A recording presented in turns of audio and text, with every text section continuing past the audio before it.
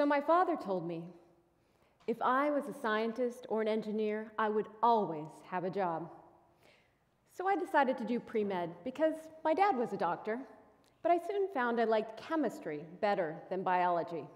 And I think the reason for that was, within my small liberal arts college chemistry department, I found a supportive community. As chemistry majors, we worked in teams, in experiments in the lab, and we struggled together late into the night on organic chemistry problem sets. My mentor said to me, "Emily, you're good at this. Why don't you think about doing graduate school in chemistry?" And so I went and spent a summer at Argonne National Laboratory to see if I even liked research. There, I was part of a community of 100 undergraduates coming in from all over the nation and staying in a dormitory together for the summer. We did science by day, but we certainly played by night. So I decided to go to graduate school in physical chemistry, figuring I would find a community there as well. And for the first 2 years, it was great. We took classes together, and we did quantum mechanics problem sets together late into the night. But then, I went into the lab by myself and didn't come out for 3 whole years. You see, to earn a Ph.D., you need to prove that you can develop your own scientific research question and answer that question. I was on my own in the lab, day in, day out, year in, year out, which I found exhausting. But once a year or so, we'd get to go to a scientific research conference. That's my community, right? Thousands would fly into Las Vegas, and we'd talk science and share ideas for 4 whole days, and then we'd all fly back home and go back into the lab. There's got to be a better way. After graduation, I was eager to leave the lonely world of academics. I went into industry because I wanted to learn about the business side of things, although I really had no idea what that meant. But it sounded like there would be people there. There might even be a community. So I went into industry, but soon found problems stemming from the fact that those same individual contributors who had done so well on their own in the lab were now being asked to manage teams of scientists and engineers with predictable results. Their direct reports didn't understand the bigger picture. They weren't motivated to work in teams or to work across disciplines.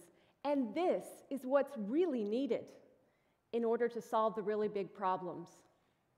As a result, morale suffered. And I thought to myself, someday, I'd like to create a place where scientists and engineers really want to work. But in the meantime, I was climbing the corporate ladder, getting promotions, managing bigger and bigger teams, and taking on more and more responsibility because I could get people to work together on time and on budget. But I started to think after a few years, I've spent 21 years of my life in school for this. I'm helping one company make an incremental additional profit. But it was about this time that I discovered clean technology, which to me translated to using my scientific training and my business background to solve the world's biggest energy and environmental challenges. I even joined a new company with this as a mission. And finally, I could get up in the morning and feel like I was making an impact. But soon, I ran into the same structural constraints and resulting morale problems as at the previous company. There must be a better way. I decided the better way was to run my own company. And after 11 years in the workforce, I went back for my 22nd year of education, this time to business school at MIT. Community. I thought if there was anywhere where I'm going to learn to build an organization in which scientists and engineers feel like they're part of something and are inspired and motivated to solve the really big challenges, it would be here. And while I earned my MBA, I looked around for a clean tech company in which I could create a community. And I heard about a bunch of clean tech startups squatting in a basement in South Boston, something called Greentown Labs. Well, I went to check out this Greentown Labs, and I immediately fell in love. Not with the building. These scientists and engineers were squatting in a basement of the turn of the last century factory building. The place was crammed full of prototypes and equipment. There was no air conditioning, really no ventilation, except when the loading dock door was open. And every rule I had ever learned in corporate lab safety was being cheerfully broken. No, I fell in love with the buzz created by the passion of these entrepreneurs about their work. Founded by just 4 startups who were looking for inexpensive space to build prototypes, Greentown Labs was now 15 companies sharing space in this grungy basement.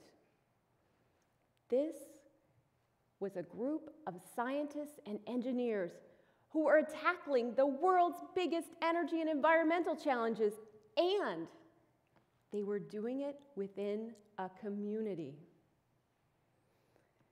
The original 4 founders were still running the place while they were trying to run their own businesses. They needed help. And they told me they might need an executive director sometime soon. And I thought to myself, could this be the community that I had dreamed of creating? Could this be the community that I had thought about from the very beginning? Community, impact, in need of a leader. What could go wrong in Greentown Labs? Could this be the better way? Well, there was no money, and there were 6 months left on a lease in the hottest real estate market in South Boston, where prices had gone from $8 a square foot to $54 a square foot in just a year and a half. There was no way that that rent could be passed on to entrepreneurs. But this was a community already having an impact.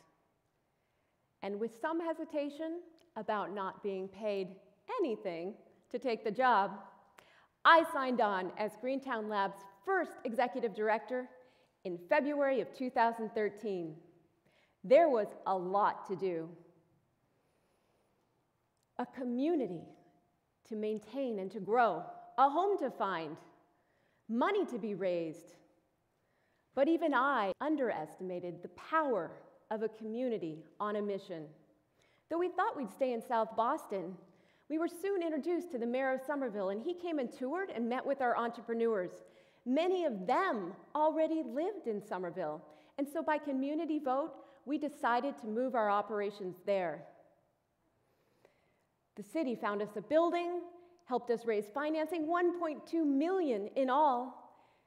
We signed a lease, and we announced our move to the city of Somerville with the Governor Deval Patrick, the mayor, and our community in attendance. We started and finished a construction project in just 7 weeks. And our community came together to help us move 25 startups from South Boston into Somerville in just 1 week, with the last prototype coming through the door at 9 p.m. on September 20th. And we opened for business on September 23rd, 2013. And the community has grown from there. Today, we are more than 40 startups and the largest clean technology incubator in the country. We support entrepreneurs who share a common space as well as a common need to have a bigger impact. And we've created a place where scientists and engineers really want to work, where I want to work. But I'm often asked, how do we know that this community approach is successful? Well, our startups have raised more than $100 million in just 4 years. And we've got companies coming to us from across the country and around the world to be part of this community. And all that in a time when the media has declared that clean tech is dead. I can tell you it is not dead, and it is right here in Somerville, Massachusetts. And we've seen this in the many successes of Greentown Labs startups solving major global problems.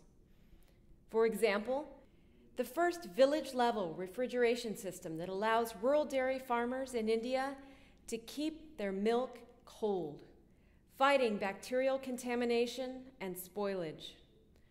The first fully functional airborne wind turbine to produce electricity for remote island nations who are currently dependent on expensive and dirty diesel fuel.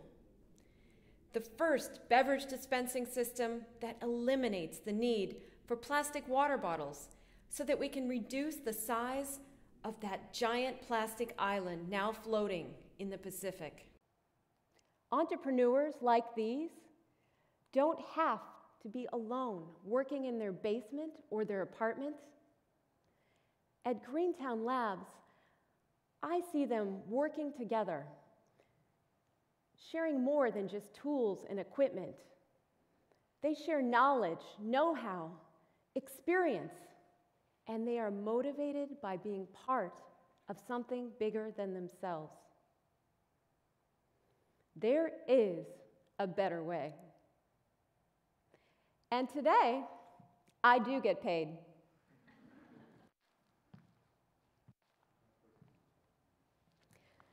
So remember, my dad said, if I was a scientist or engineer, I would always have a job. But I needed more than a job. I needed a community. And so my message to you today is, if you're someone who's always looking for a better way, there's a community out there for you too.